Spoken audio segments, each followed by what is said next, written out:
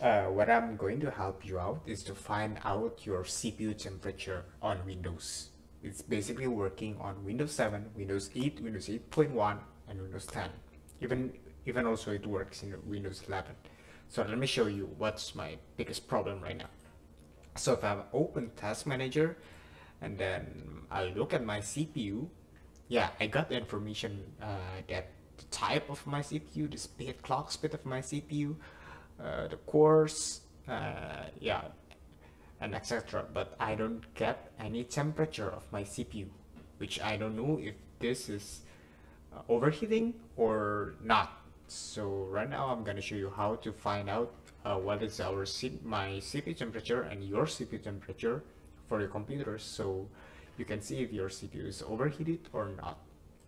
So the first thing you can google.com and you can use like CPU temp.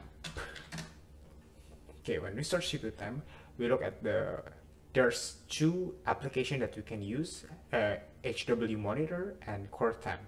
But for the specific reason, what I'm looking only for a CPU temperature, I only look for core temp. So I try to use core temp, then I click download it. Okay, it's gonna download it. Then I'm open it up. Just click yes, so the setup can run. Click yes, yes, I agree, and this, don't check this thing out. Don't check. This thing are just ads. So we're just gonna create a circuit that we check. Okay, install. Okay, this is just update version. It's fine. Now just uncheck the view readme, and then launch core temp will be checked out. So right now, voila. Now I can see.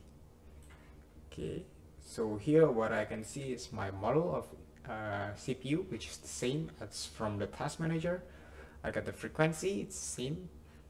I got more information about the voltage of the CPU right now, and nanometer that it made, the TDP, and current power, even the current power that's been running. And now we have 4 core, right? There's temperature for each core, so we can see our minimum temperature, maximum temperature, load, current load per core. Not if this is 4 core, but if this display info is like a single core, per core load. So we can see a lot of more information here. So right now I can see that my CPU is not overheating. It's still on the 50-degree range, which is yeah, that's good. I would not see like 80-degree or 90-degree. So hope this video helped you out. Thank you. Bye bye.